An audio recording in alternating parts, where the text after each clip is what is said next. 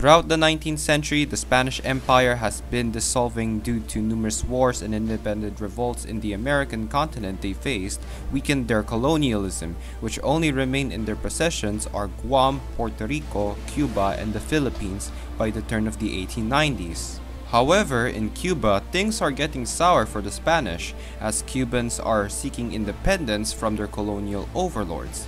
With the failure of the 10 Years' War, Cuban revolutionary Jose Marti attempted for a second revolt by appointing Maximo Gomez and Antonio Maceo Grajales to call out the rest of the Cubans to provoke an uprising. Violence ensued in 1895.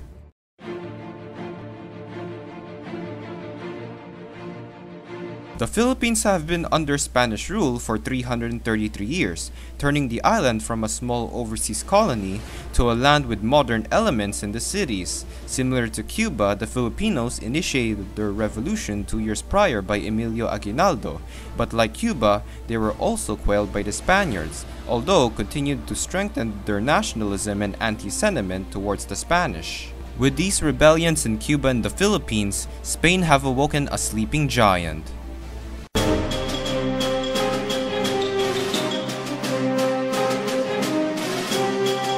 Two American journalists, Joseph Pulitzer and William Randolph Hearst, published articles about the conditions in Cuba and flooded American newspapers, leaving pouring outraged Americans to feel sorrow to the Cubans, and demand of war grew. Despite some reports were declusive, along with the increasing threat of US investment in the island, US President William McKinley didn't want war as a solution and sent the USS Maine down to Havana Harbor to assure security of American interests and its citizens. However, that infamous evening of February 15, 1898, around 9:40 p.m., the Maine exploded and sank.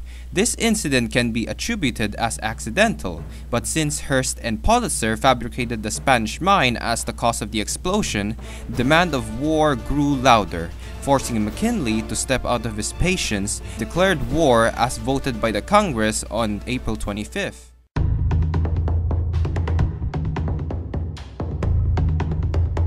On the 1st of May, Commodore George Dewey, commanding the U.S. Asiatic Squadron, along with his flagship, the USS Olympia, bombard and defeat the Spanish Navy at Manila Bay.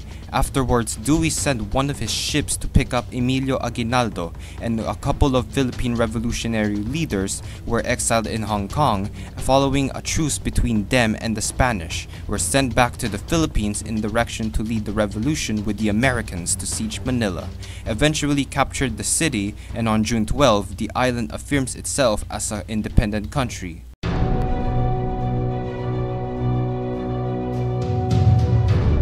In Cuba, with the U.S. blockade of the island, the U.S. 5th Army Corps landed in the towns of Daquiri and Sabone on the 22nd of June. Under the leadership of General William Schaffner and Joseph Wheeler, they marched towards 2,000 Spanish soldiers engaged and able to defeat them at the Battle of Las Guasimas. Furthermore, the Americans have the upper hand against them, leaving more Spanish losses in El Canaje, San Juan Hill, where famously Theodore Roosevelt fought along with his cavalry unit, the Rough Riders, and the eventual fall of Santiago, which saw Spanish Admiral Pascual Severus' squadron destroyed by U.S. naval ships after attempting to flee the besieged city.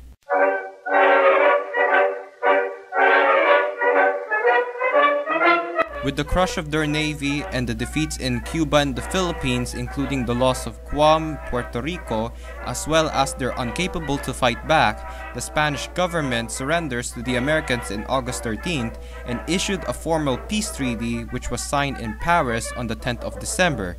During the treaty, Spain granted Cuban independence but under US supervision, alongside their acquisitions of Guam, Puerto Rico, and the Philippines, shows that the United States is no longer depends on its isolationist ideals and emerged itself as an imperial superpower while the Spanish Empire slowly demised from existence.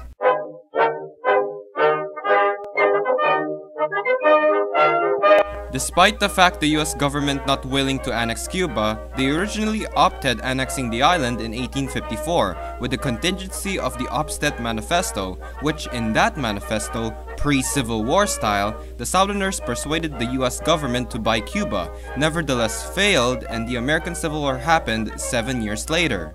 Thank you guys so much for watching this video, and if you like this new series I'm doing, be sure to like and subscribe to this channel, and also follow my social media sites on Twitter, Facebook, Reddit, Twitch, and yeah, thank you guys for watching, and I'll see you guys in the next video. Peace out.